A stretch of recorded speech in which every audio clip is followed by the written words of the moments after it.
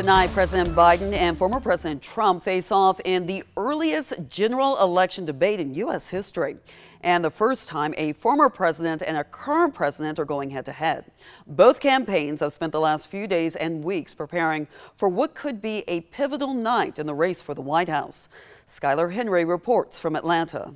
President Biden and former President Trump take the debate stage tonight, where both presumptive nominees will lay their records out to the American people. Biden aides say he plans to paint Trump as too dangerous for the White House. He'll also argue Trump would cut taxes for the rich and take away abortion rights.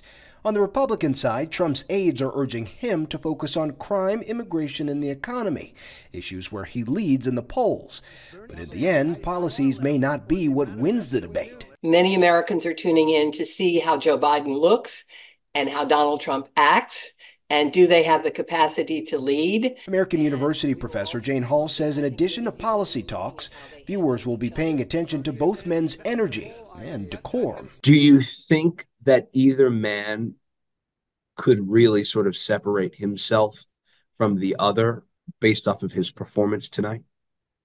I think that performance is fortunately or unfortunately going to be a key factor in how this is perceived and how it is perceived in all of the clips that will be out there. Political watchers say those performances tonight could land big with undecided voters. Not a super huge fan of either, but just if they're respectful to each other, I feel like that's super important. New CBS News polling shows voters planning to watch the debate live are mostly looking to see how Biden and Trump perform, with 20% saying the debate will help them decide how to vote. This will be the first presidential debate to be held in a studio with no live audience since the Kennedy-Nixon debate in 1960. Their mics will be muted except when it's their turn to speak. All non-major party candidates, including Robert F. Kennedy Jr., failed to qualify for the debate stage by the agreed-on June 20th deadline.